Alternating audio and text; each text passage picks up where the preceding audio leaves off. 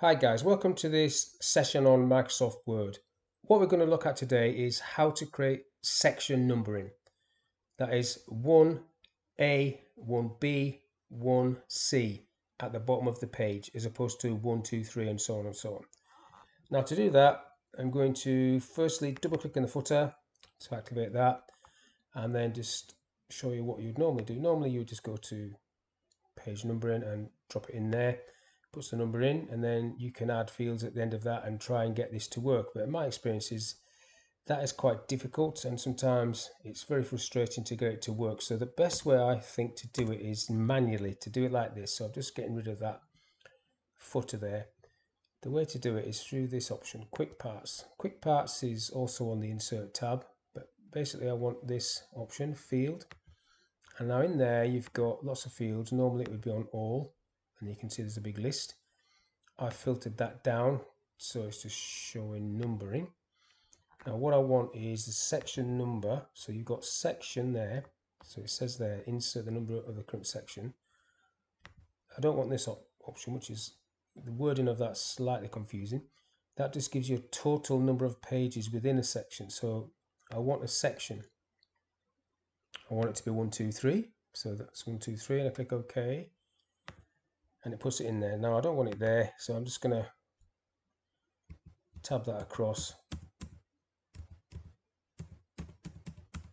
like so. Maybe might have to come back a little bit, and then after that I want to put in the actual section page number. And again I'm going to Quick Parts, Field, and section page number is not that, and it's not that. It is just a normal page that you would normally put in if you was doing this manually, just wanting it to say 1, 2, 3 or ABC. So I've selected page and I want it to go ABC because it's already got a 1 there. So if I click OK, it should say 1A. So I do need to come back a little bit on that. So 1A, just take it across a bit. Now if I come out of this, back into the document, when I do a new page, it should go 1B, 1C. So the actual number, the section number, is still a 1. Now if I want to change this to section 2, if I go to layout, breaks, it's the next page, that has already done it in situ, changed this to section 2. I double click on it, it says same as previous. So if I take that off, because I don't want that there to start as a C, so this is a new section, so I need to highlight that, go to format page numbers, select ABC, and then click the bottom there, start at A. So now that says 2A, and if I double click off this, so you've got 1A, 1B, 2A, press Control and Enter, and then that says 2B. And then the process would be the same, following it on, you just keep adding new sections in. So if I do that again for you so you can see it, go back to layout, breaks, next page, it's just I'll do that again actually so it goes on to a second page.